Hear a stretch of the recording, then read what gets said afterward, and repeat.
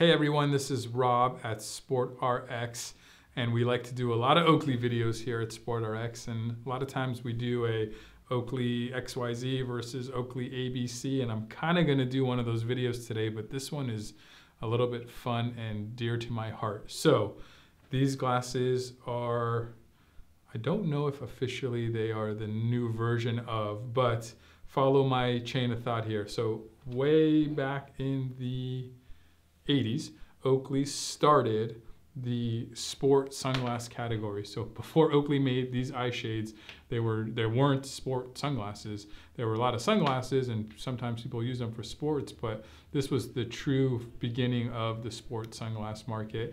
And these ridiculous glasses that I love and wear and people make fun of me are called eye shades. This was a 30-year re-release of the eye shades, and my dear friend Mark from Oakley got these for me. They were very hard to get, even for me. But if you look at the new stuff, these glasses just came out. This is the newest, most high-tech Oakley cycling pair of glasses. You can kind of tell, or I can kind of tell, that they got some style cues from the old school eye shades, maybe paying a little bit of tribute to the old school eye shades. Of course, the technology on these guys is way advanced, but you can probably tell that there's a slight similarity there. So a couple of features that they both have is these adjustable temples. This was kind of a retro, easy, old school way to do it. The new ones have a much more secure system, of course, because it's the new stuff from Oakley and it's always improving. But I just kind of want to give you a versus video, a comparison video. You can kind of see them side by side.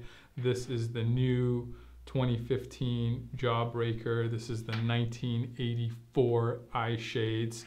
So if you're a fan of Oakley, if you're a fan of retro, and you want to pay a little tribute, and pray a little tribute also to the old school eye shades, the Jawbreaker is going to do it for you. So this is Rob signing out, still rocking my ancient old school retro eye shades, loving the new Jawbreakers. I'm sure my next ride will involve one of those, and we'll see you out there on the road.